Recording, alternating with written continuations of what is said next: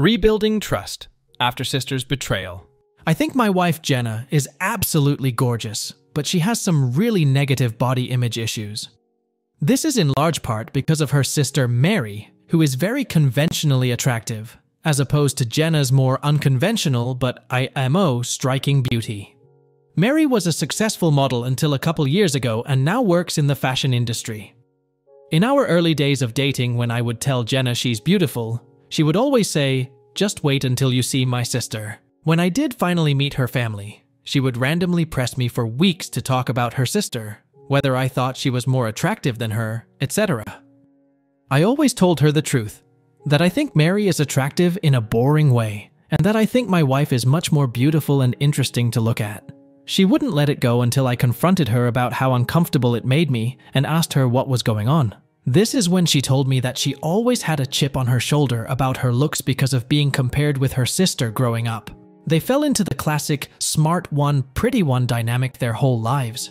She also said Mary had a habit of being flirty with all of her exes and warned me that it would happen to me eventually. She then started sobbing and begging me to not cheat on her with her sister, to which I forcefully said I would never cheat on her with anyone, let alone her sister. I've been crazy about my wife since day one, and there's literally no woman on earth who could come close to her. I honestly didn't believe her about the flirting at first. I assumed it was just an extension of her insecurity, but I was wrong.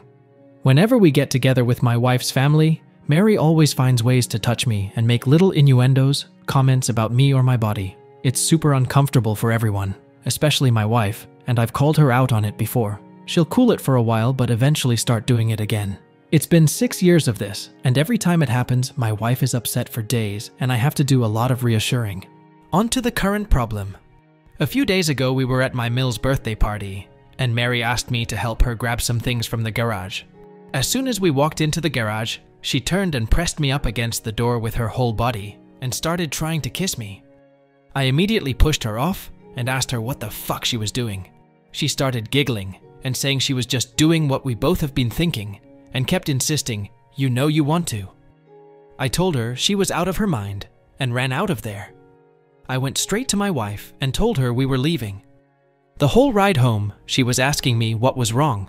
I wasn't sure whether to tell her, because I knew how much it was going to hurt, but I also thought Mary would probably try to spin it as me making a move on her, so I knew I had to just say it. I told her everything, and she cried the whole way home. For the last several days, Mary has been calling and texting my wife, doing exactly what I thought she would do, even telling my wife that I said she, Mary, was the hottest girl I've ever seen, which I had to assure my wife 1,000,000 times that I did not and would never say, even though she believes my account of the situation. She's been a complete wreck the last several days. She's hardly eating. She pulls away from my touch when I try to hug her or just hold her hand. She says she feels hideous and disgusting, and I don't know what to do. This is the lowest I have ever seen her, and it hurts to see how much she's hurting. I have no idea what to do to help her heal from this. Update 1. I realized that I have literally never had a chance to check in with myself after these things happen, and I've actually been holding a lot of frustration and resentment about it all. I've been harassed for years, and it has either been brushed off or it's been eclipsed by the impact it has on my wife. I don't blame her for it, but this has been a good lesson in me not burying my feelings for the sake of others, even for her. I also want to clarify a couple of things that came up. Several people asked about how my wife's family feels about all this, and I explained in a comment that her parents are toxic and treat Mary as the golden child, even though my wife is a freaking neuroscientist, amazingly talented musician, speaks 3 languages fluently and another 2 conversationally. My wife and her family are seriously the only people who don't seem to understand how exceptional she is. I remember meeting one of my wife's family friends and talking to them about her research, and they said, "Oh wow, her parents just told us she works at a university." Whereas my parents literally introduce her as the family genius to everyone. It makes me so fucking angry to think about how her asshole family has stolen her shine her whole life. She's literally a Renaissance woman, but all they care about is looks and money. Some folks asked me why I would ever put myself in a situation alone with Mary, given everything she's done. I have no good answers for that, other than I never thought she would actually try to do anything.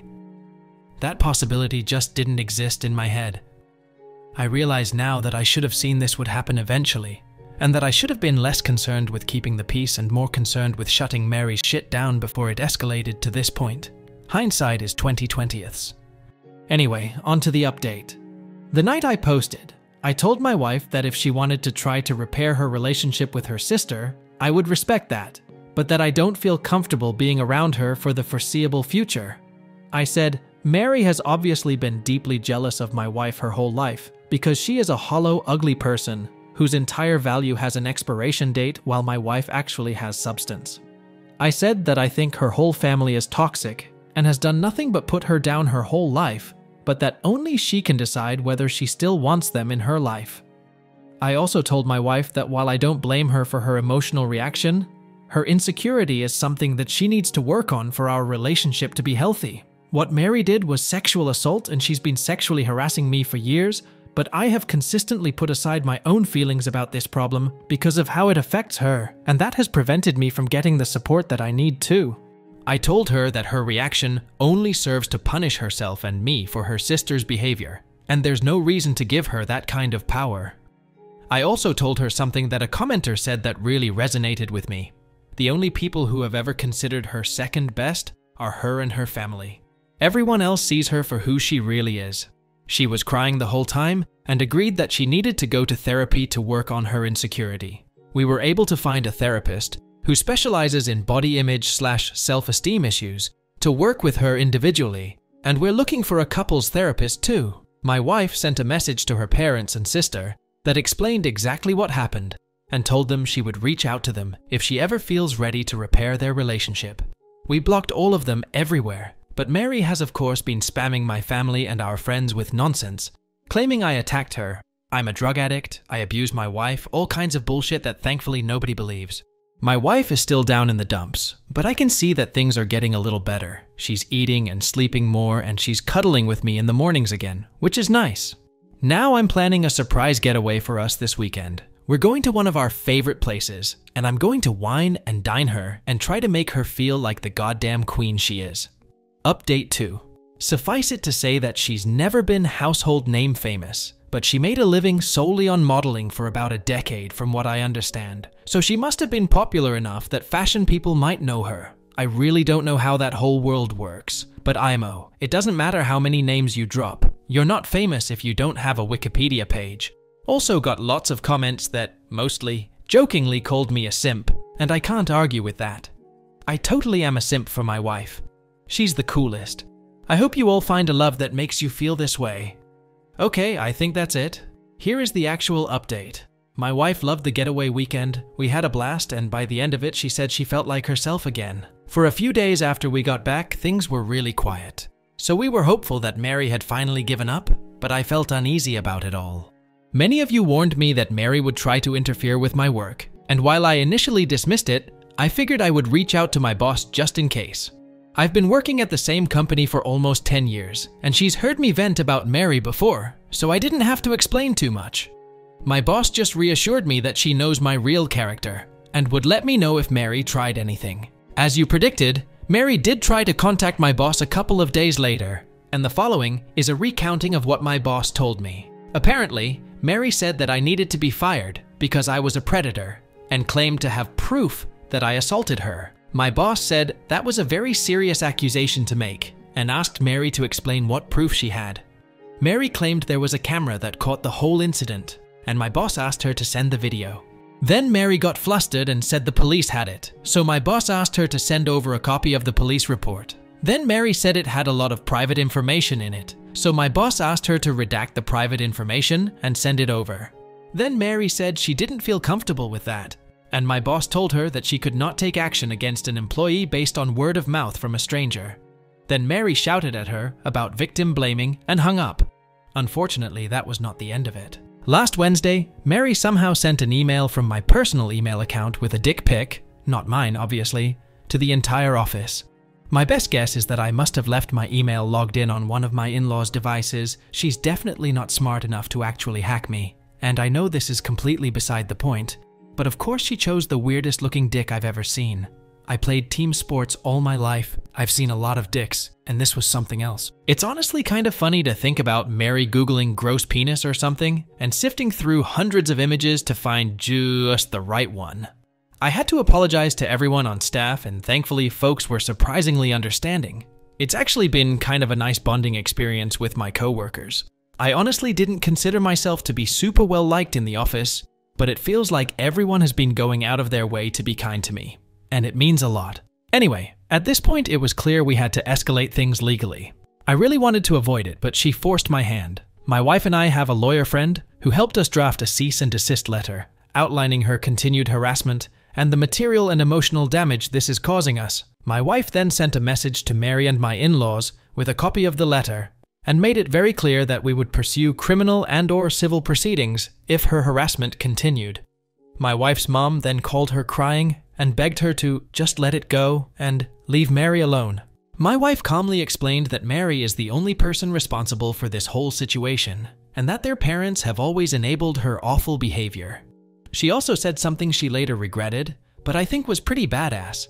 Mary is going to stick you two in a nursing home and steal your money the minute she has the chance, and you deserve it. After the way her mom reacted, my wife is firmly settled on cutting off her family completely. This happened on Friday. And on Sunday, Mary's best frenemy, Anne, sent my brother a message on Facebook to say Mary is going to leave us alone and to please not sue her. I told my brother not to respond, then just sat and enjoyed the idea that Mary was out there somewhere freaking out about the potential of having to actually face the consequences of her actions. It must be such a strange feeling for her. Since then, we haven't heard a peep from the grapevine. It feels like things are finally starting to go back to normal.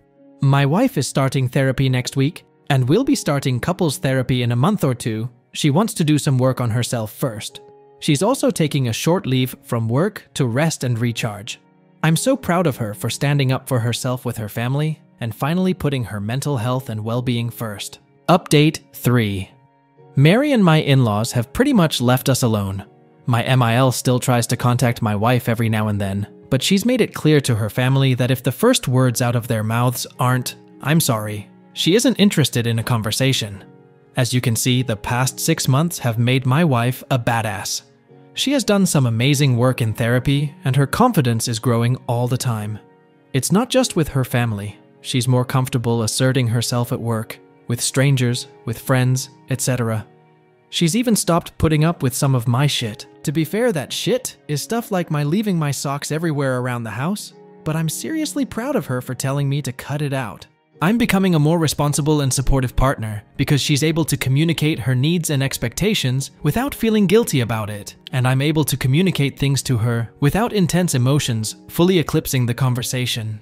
I didn't mention this in my earlier posts, but my wife does struggle with rejection sensitivity even outside of her family. Often if I brought up something that I felt needed to change, her emotional reaction to feeling like she did something wrong would be really intense, and instead of dealing with the problem, it would become about regulating her emotions. Now my wife has really good coping tools that allow her to talk about the problem without thinking she is the problem. And the biggest update? She's pregnant. We have a baby girl due in February. I am shitting my pants with excitement. We are going to love her so much and teach her that she is more than her beauty. She's going to have happy parents who love each other and work through issues as a team. The toxic cycle will be broken. Jenna's family doesn't know, and she's not sure if when she'll tell them, but if she does, there are going to be strong boundaries in place for how they can be a part of our daughter's life. And it'll start with family therapy. For now, she has one set of grandparents that will go to the end of the earth for her, and that's more than enough. My family has been absolutely incredible in their support, and they're so excited for us. Things are looking better than they ever have.